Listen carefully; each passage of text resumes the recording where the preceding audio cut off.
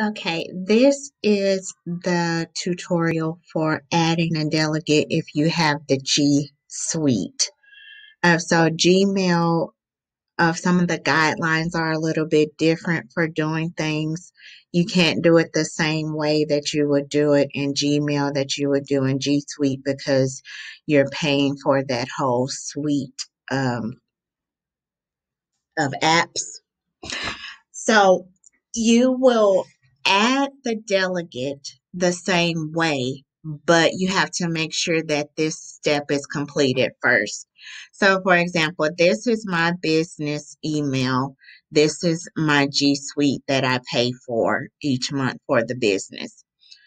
So, in order to make sure that you can do those steps in the first video, um, and let me just show you what I mean when I say that. So if you try to go here in settings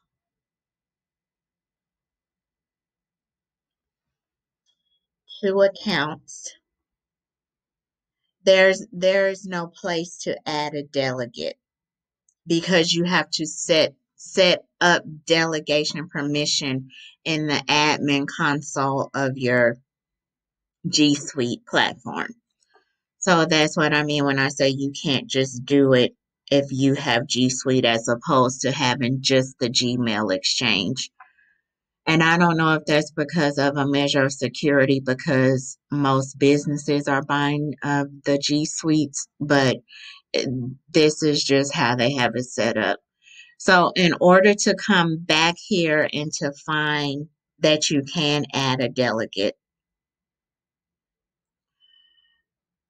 then you would have to go here into your admin console, and then you would search for mail delegation. And here you see where it says turn Gmail delegation on or off.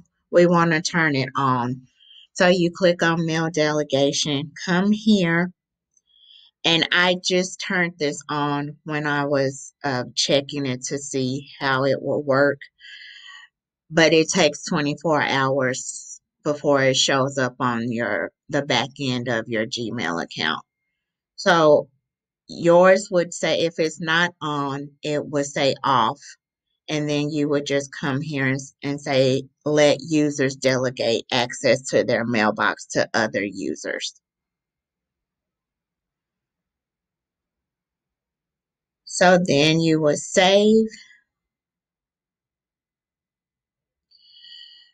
And after you turn on delegation, within about 24 hours, you should be able to come back into your settings and add a delegate.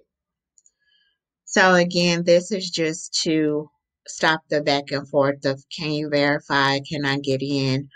And then you can pull your passwords or change them if you need to. So if you have any questions, please let me know. I just found this myself, so moving forward, this is what I'll be using with my clients. So if you have any questions about it, let me know.